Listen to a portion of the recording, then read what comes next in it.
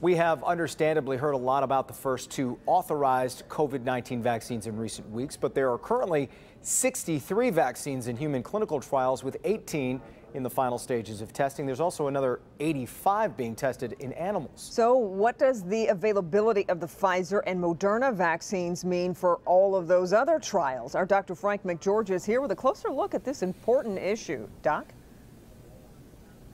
Yeah, Kim and Jason. So, remember, the first vaccines are not necessarily going to ultimately turn out to be the best vaccines.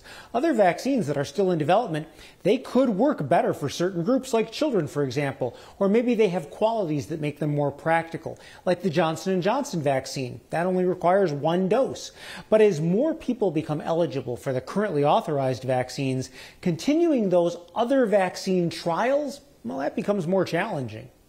When we were all on lockdown and quarantined at home, I was looking for some type of way that I could be helpful and contribute. Brandon Koenig has been part of the Inovio vaccine Phase 1 trial since the spring. The trial included 48 people who all received vaccine. Koenig says he still wants to get an authorized vaccine when it's available. I believe that my vaccine is effective, but it still hasn't received final approval, and it's not through Phase 3 testing. But to do so, he must drop out of the Inovio trial. They discuss that with you, and they understand, too, that part of the end goal is to get as many Americans vaccinated with whatever is available at the time. Principal investigator Dr. John Irvin says participant dropouts are a dilemma he's anticipated since trials began. From the science standpoint, we would like to keep everybody in the trials and follow them through. However, it's ultimately up to the participant. These studies are voluntary, and I think we have to have what's best for the individual as our main interest. Because of the slow rollout of the vaccines, Irvin says by the time trial dropouts happen next year, most trials underway now would hopefully have the data they need to keep moving forward. But trials starting later could have a tough time finding participants.